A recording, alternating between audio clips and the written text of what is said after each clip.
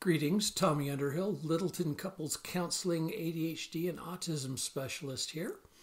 Today I'd like to speak to you about shame and the drastic effect of not having friends. Subscribe, like the video, keep coming back to what we've got going on. More coming back all the time.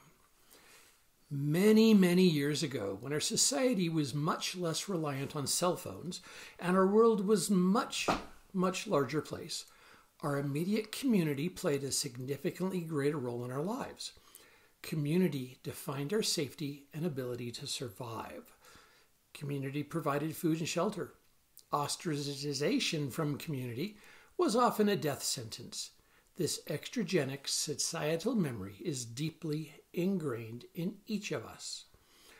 One of our certified sex therapists, Chris Wilhoit, tells patients that shame is the community telling you that you are bad.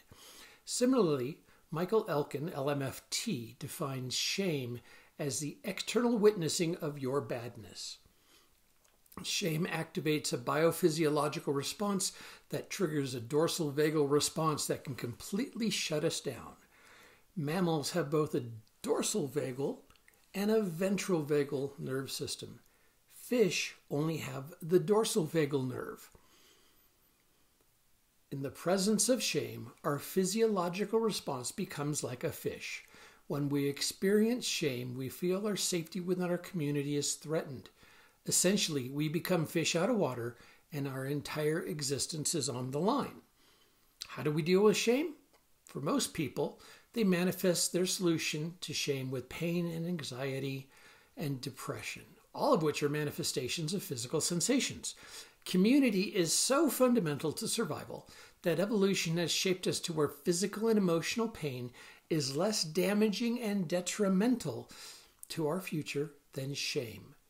To survive in the community, we blanket our shame with painful covers, physical expressions of these covers.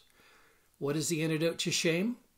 Love, connection, acceptance, friends. Community is composed of friends. Shame threatens community. No community equals the potential of not surviving. A lack of friends threatens our survival. So how do we make friends?